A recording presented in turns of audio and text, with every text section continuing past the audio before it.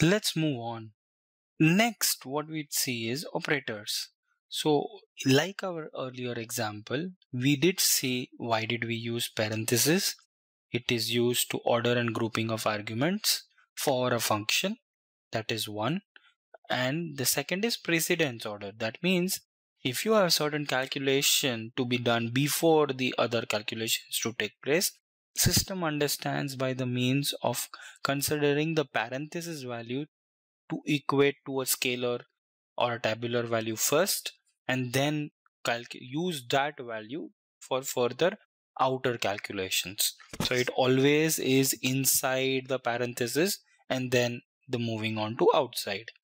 Second is basic arithmetic operators, like is plus is for addition, minus is for subtraction, then asterisk is for multiplication, slash is for division, raised to exponential operator is for exponentiation for mathematical purposes. Also, we do have comparison operators like any of our Excel or programming system, wherein single equal to equate something to something else, like our expression, DAX expressions, or a formula like we saw earlier. Second is greater than sign, third is less than sign, greater than equal to, less than equal to, and please check how do we write not equal to. Not equal to is written as left angular bracket and right angular bracket to represent not equal to. Very important to know over here. Next, we move ahead with text concatenation operator, in which single and ampersand is used for concatenation. Again, a very minor trivial case of distinguish between. And second is a logical operator, wherein two things are to simultaneously expressions are evaluated, and only when both are found to be true it moves ahead. Similarly, vertical bars are for OR operator. When you are working with either or condition and you're okay with either or the OR value to take precedence, then you should go ahead with the OR operator. Basically, once you have a grip of these operators and you know how to make query expression, then half of your base is done, right? So again, parenthesis is used for two of the things, that is precedence and the grouping. Precedence is always inside out. Inside the parenthesis works first, then the outside. Arithmetic operators are basic arithmetic operators to be applied in your expression. No need for any more explanation. Comparison operators, only thing to take care over here is it is a single equal to used for comparison along with the left angular bracket and the right angular bracket for not equal to. Rest of the operators are basic as a commonsensical alphabet or the symbol which would guide you to make your own query expression. And then there comes the text concatenation operator, which is a single ampersand. And then the next is the logic operator. So let's have a look at few of these in our example and then we move ahead.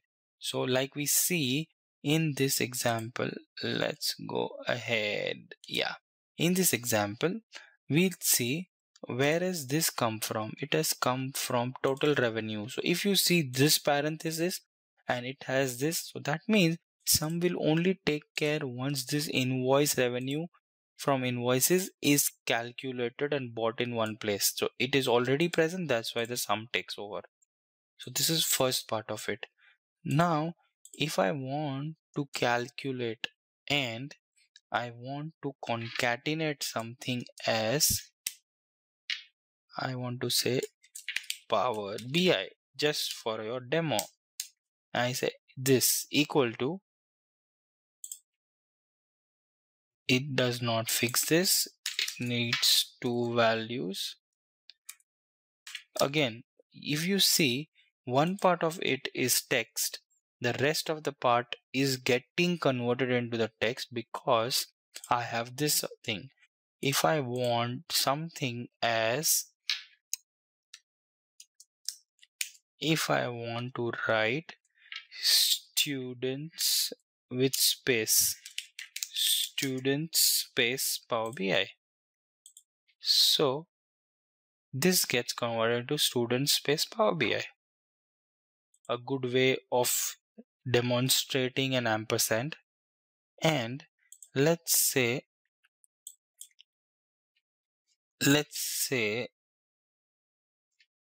the same placard, I just copy it, I paste it to demo something different. I move ahead. Let me correct my formula over here just to bring in this entity in place. Okay. Now both of them get refreshed. That's okay. I want to change this to something else. So I can write my measures as new measure, right? And I can say I'll show you all these options. Multiplication. In this case, I can say using parentheses, I can say 8 multiplied by 5 plus 3.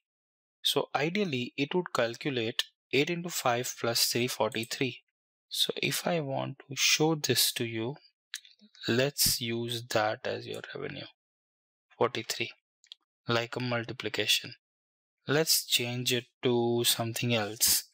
So if I want to say divided by 10, it should return me 4.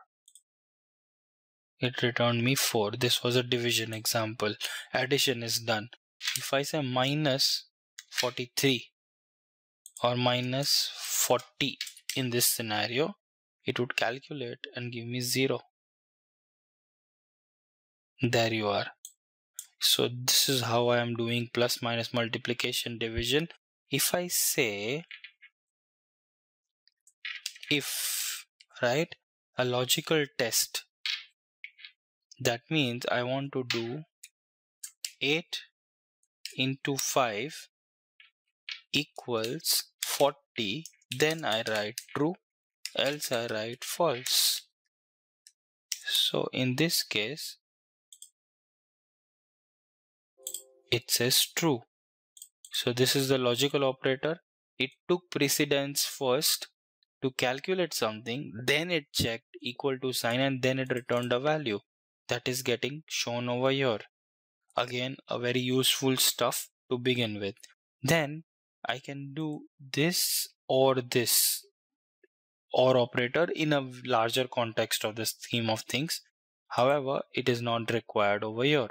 So all in all, these operators what we saw today are quite great, and let's check these comparison operator. It is a good way of doing less than equal to 40, true. If I say this, is it less than 40? It would say false. Again, less than equal to, similarly greater than equal to. Let's check not equal to. So this is another way of writing not equal to, but Power BI does not accept that. Power BI has its own way of writing not equal to.